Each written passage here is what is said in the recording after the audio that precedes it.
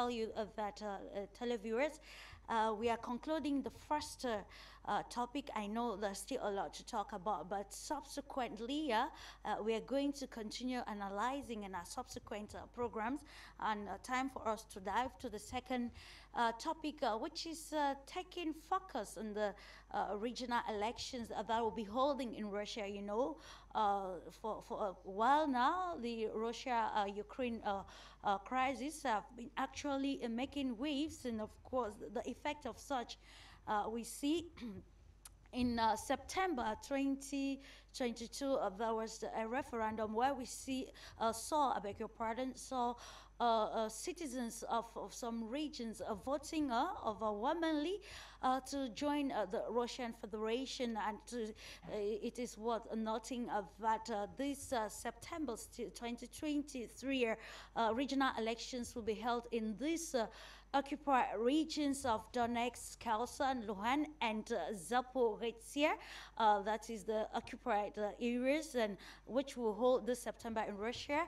And according to some pundits, this election aims to bring about stability and restore a sense of self-governance to the local population, and of course it therefore represents a special event in Russia.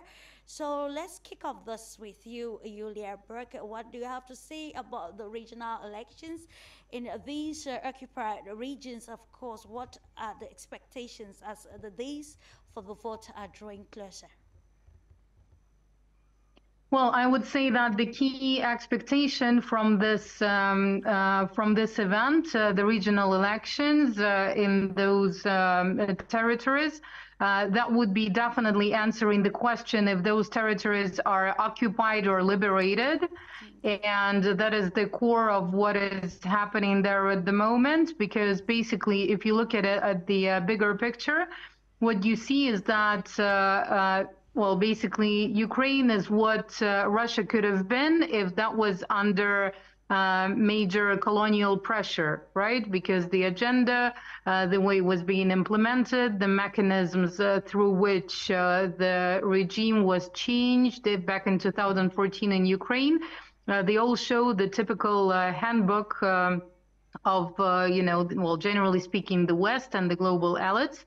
So that was exactly the reason why the conflict broke out back in 2014, and the happenings of 2022, which is the beginning of the Russian special military operation, was a consequence of the fact that the Minsk agreements were not followed, and the documents that were signed by the representatives of Ukraine, and it was supposed to be supervised by the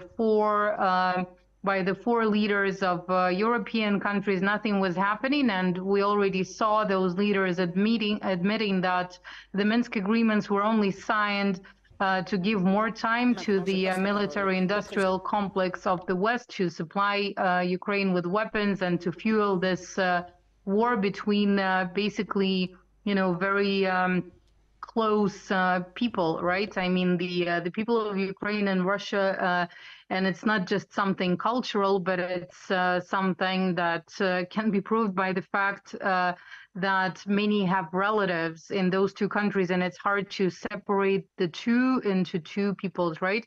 So the key question that would be answered during this happening is, again, if those territories were occupied or liberated, which is brought back to the, let's say, governance system, and which is more important, the value system, the cultural system that is closer to the people. But again, here we need to consider that it's an active war zone in all of those, and people would be trying to both organize and take part in the election, which is to vote, literally speaking, under the bullets and with constant shellings that have never stopped in some of those regions since 2014. So it's been 9 years of the conflict. There were different approaches used. Last year, there was the referendum according to which people chose to to join the Russian Federation. But it's clear that, and I think it's one of the most important things, that regardless of